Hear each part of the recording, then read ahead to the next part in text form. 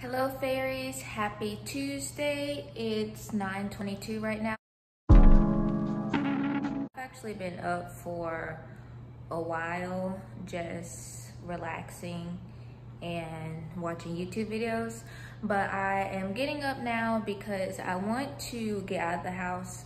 Honestly, y'all, I've been a little stressed lately and in a little bit of a funk, and like depending on what I'm going through, I do different things for it. So like sometimes I just want to be in bed by myself and not do anything. Other times I cook. Other times I will just pray and meditate. And then sometimes I just want to get out of the house. So today I'm getting out of the house. I'm going to the Japanese tea garden. I've been wanting to go there for a while anyway, so I'm going to get dressed and head there. It's pretty cloudy outside, so hopefully it stays this way because it won't be terribly hot out there. So I'm gonna do that, and hopefully I can get my hair to look better than what it's looking like right now. Also, if you're watching this, you've probably noticed that I changed my name from Meet Me in Sydney to Chronicallysydni. I did that because since I've decided to base my channel off of me living with a chronic illness, I wanted my name to reflect that. So it's like Meet Me in Sydney is a cute name, but what does that mean? So I feel like Chronicallysydni will let people at least know, like, oh, she must have something chronic about her life. So Chronicallysydni it is. And actually I need to eat breakfast before I get ready to go. Also, y'all, sometimes like I will eat lunch or dinner for breakfast, which is honestly what I think I'm gonna do this morning. Last night I made like Cajun lemon butter salmon with just some rice and some corn. I know that's like a weird mix, but I didn't have any mashed potatoes or broccoli or asparagus or anything that I usually eat with my salmon. I did have Brussels sprouts, but I wasn't in the mood for Brussels sprouts. I kind of wanted rice and corn. So I cooked that last night, and honestly, I think I'm going to eat that for breakfast. And then I will get ready to head out. So y'all, it is, I want to say almost 11 o'clock now. I am dressed. But here's the thing, y'all. So if you saw part 2 of my how I was diagnosed with Crohn's disease story time, I talked in that video about how being diagnosed, like I'm just really insecure about my body, and I feel like I have body dysmorphia. And when I was at my friend's house yesterday, she was telling me that someone she went to college with, I think, made a Facebook post about how they have Crohn's disease. And in their post, they were talking about how, you know, like, don't question us about what we're wearing because we're just trying to feel comfortable. And that is so true because like my arms are out right now and I don't like it, so I think I'm going to change my shirt. So I want a shirt with sleeves and longer because I don't feel great right now. So, and then like also my jeans, I feel like are a little, I don't know, I don't like how they feel either. And then I tried to put on a dress, but I didn't feel great about the dress either. So I don't know. I'm just gonna, the thing is, like, I don't necessarily have cute going out baggy shirts to wear. Like I have tons of baggy shirts that I like sleep in and stuff like that, but none of them are necessarily, oh, I'm gonna wear this to go out of the house and be cute. So I don't know what I'm about to do, but I have to figure something out. Like, and then it's like, if I don't figure this out, I'm going to feel like I don't want to go anywhere at all. So I'm just going to try to find a shirt to put on and feel better about myself. So as y'all can see, I changed my shirt. I just have on this Bucks volleyball shirt. I was the assistant volleyball coach at my school back home. So not necessarily the cutest, but I feel 10 times better now that I put a baggier shirt on. So I'm gonna go ahead. I have business to handle first, is what I'm going to do right now, and then I'm gonna head to the Japanese tea garden. Hopefully it doesn't start raining. It's been very cloudy here lately, so hopefully it's just cloudy and not an indication of rain in the near future. So I will see y'all when I make it to the Japanese tea garden.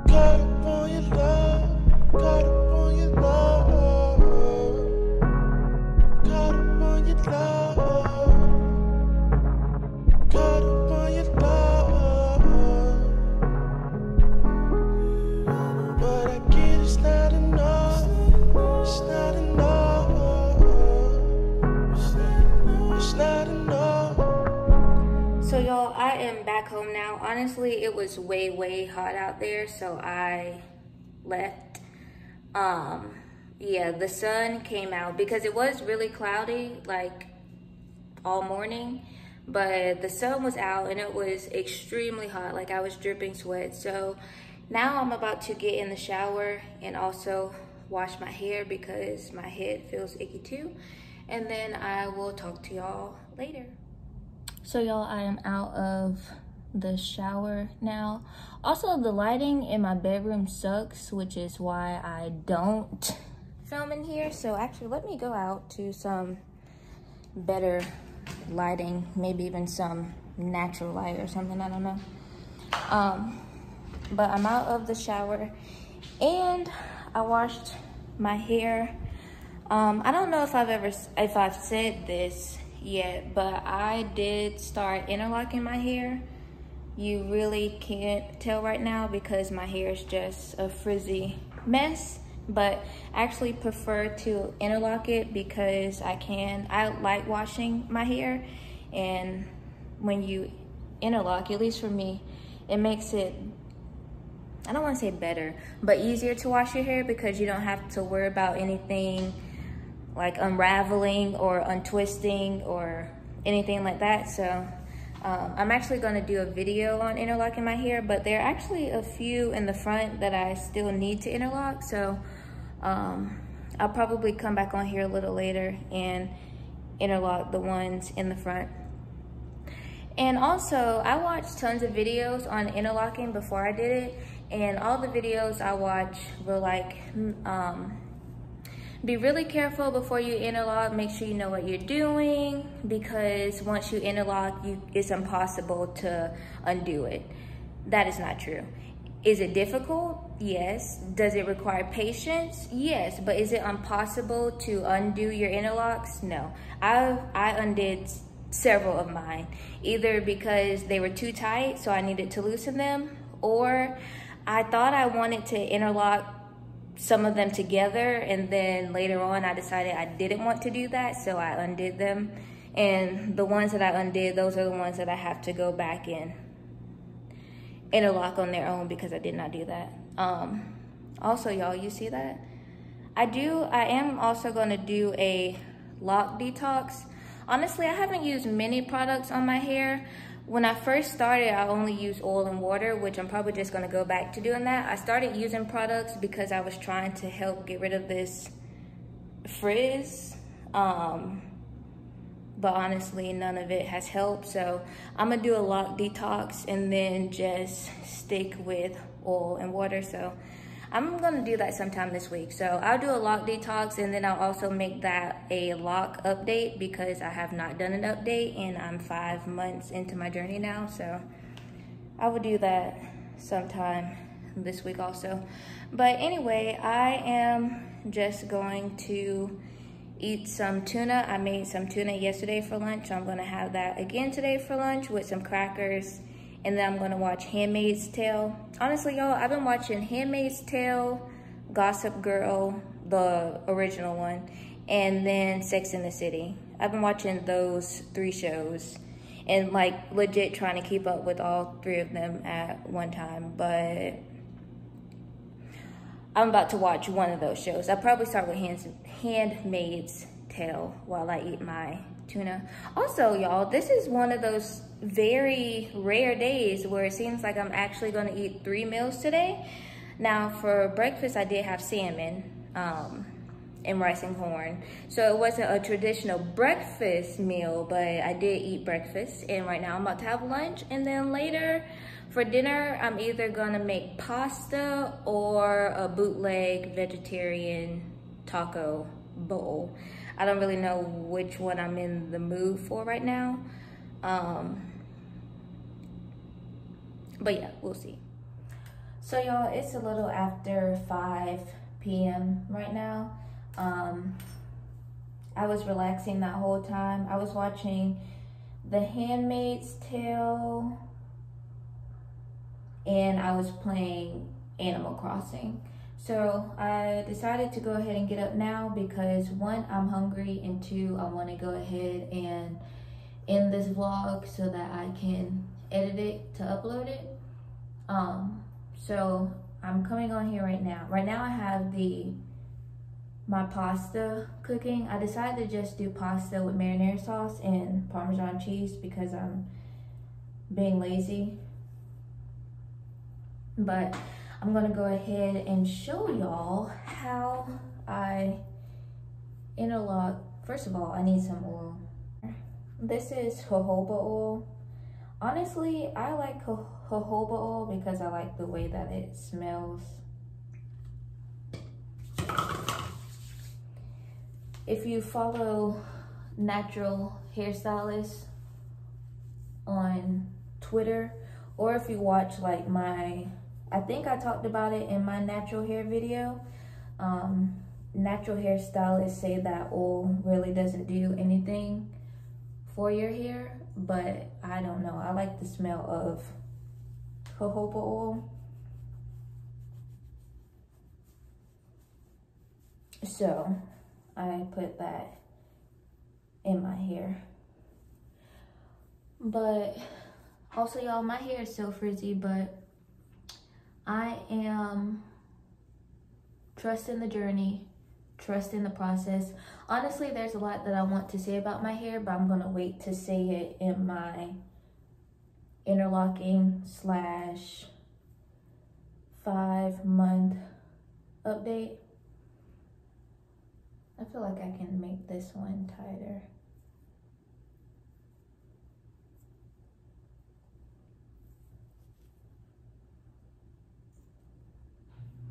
Okay, so I do 2-point interlocking, which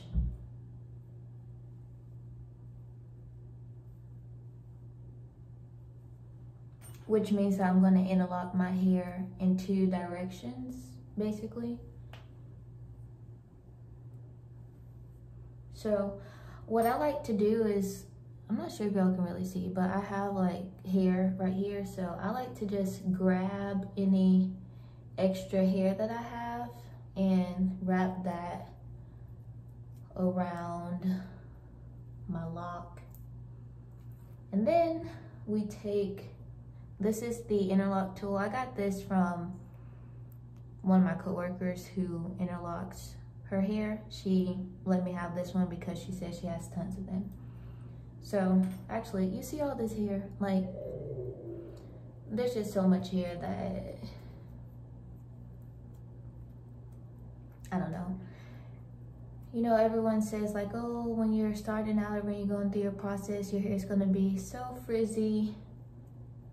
Well, let me tell you, my hair is so frizzy. I still feel like if I tried hard enough, I was gonna say if I go to a loctician, but I'm one of those people, I don't believe that you need a loctician to have successful dreads, because your hair is gonna lock regardless, to be honest. My hair has already started locking, and I've started this myself, and I have not gone to a loctician yet, so your hair is gonna lock regardless. But anyway, I like to fold the end of my hair up so that I can get it through the loop. And then we pull it through. So now it's through the loop, and honestly, this is all you do. You want to, well, I'll explain more in my interlocking video. I'm just gonna do this here. So I'm going to put it down and pull it through. And then we're going to do it the other way.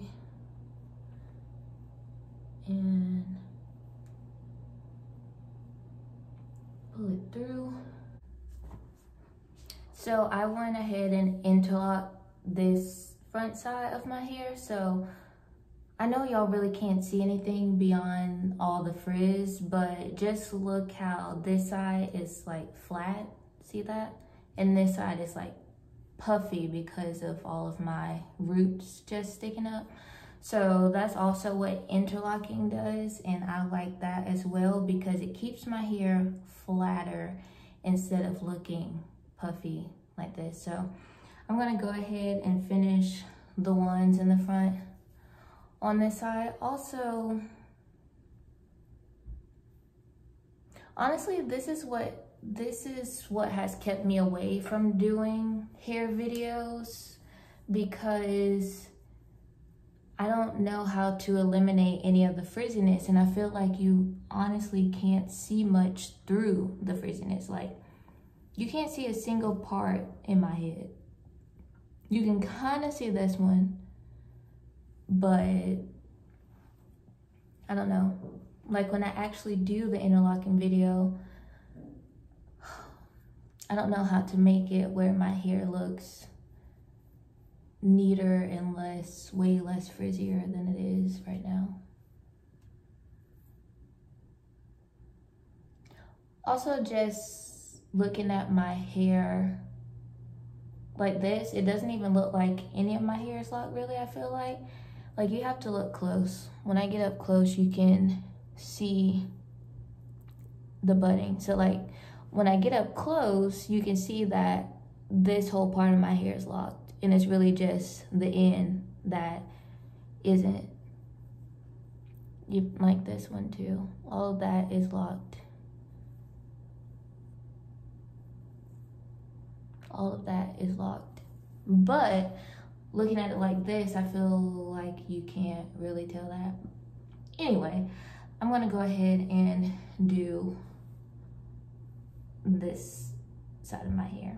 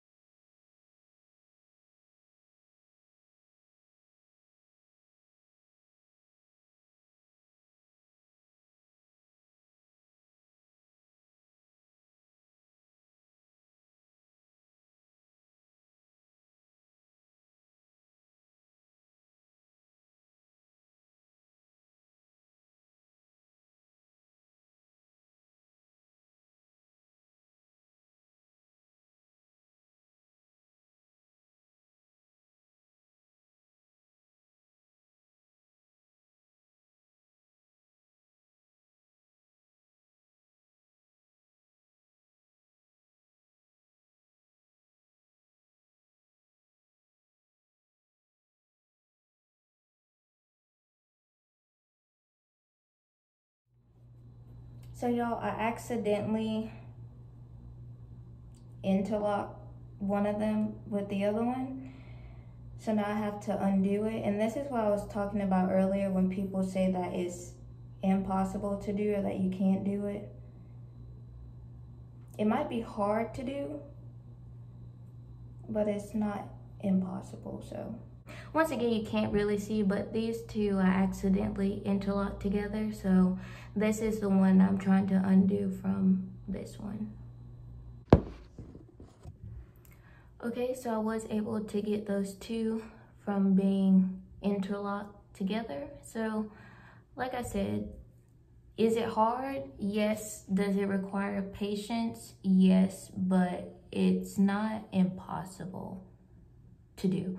Now, if you're one of those people who would freak out if you accidentally interlock two locks together or like got some hair tangled up, then just be more careful than I am. Honestly, I kind of don't care that much. So whatever happens, happens, but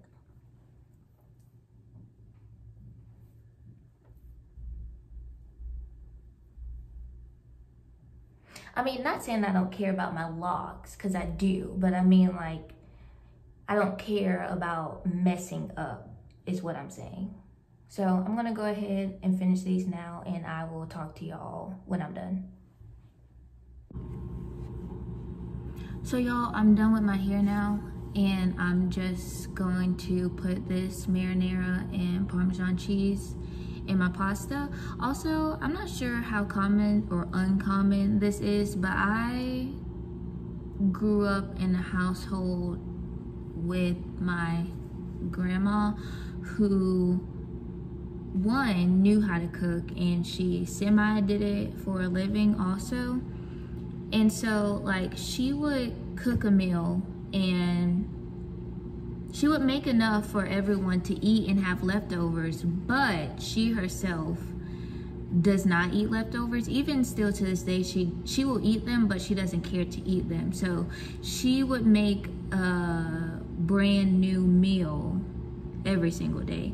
And I've honestly kind of picked up on that, because sometimes when I cook, I'll make enough to have for later or the next day or whatever, but sometimes when I cook, I'll only cook enough for me to eat like one serving for me to eat right then and there, and tomorrow I'll make a new meal. I don't know, it's not that big of a deal to me.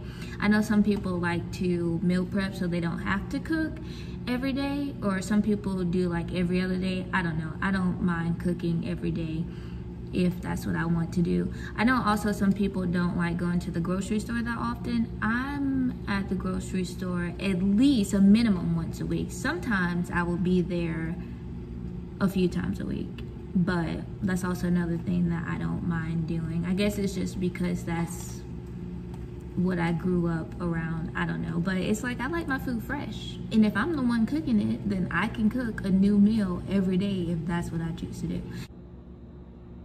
And just in case you needed a visual, this is my dinner. It's honestly just pasta, marinara sauce, a little bit of Parmesan cheese, and I also put some Italian seasoning in there just to give it a little more flavor, but this is it.